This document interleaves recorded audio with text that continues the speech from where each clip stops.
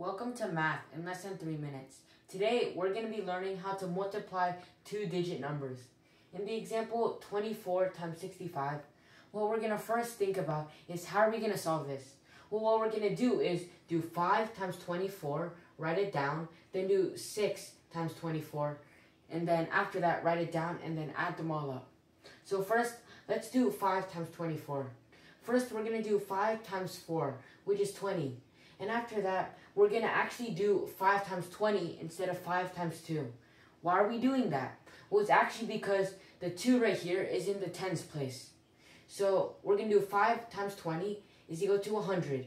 Now we're going to go to the 6 here, which we're actually going to do is 60 times 4. Why again? Because, like again, 6 is in the tens place. So we're going to do 60 times 4 is equal to 240.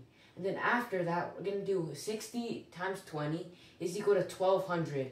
And then after that, we're going to add all the numbers up to get a total of 1560. And that's it. Math in less than 3 minutes.